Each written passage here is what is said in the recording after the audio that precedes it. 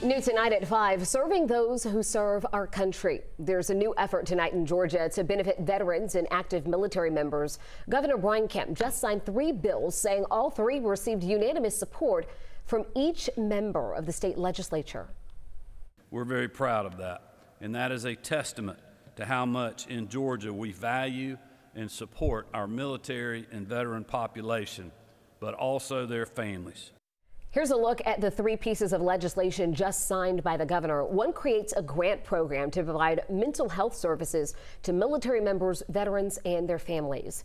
The second makes changes to the Georgia Veterans Service Foundation so it can better serve military members in Georgia communities. The third removes some requirements for disabled veterans and creates a specialty license plate for retired members of the National Guard and reservists.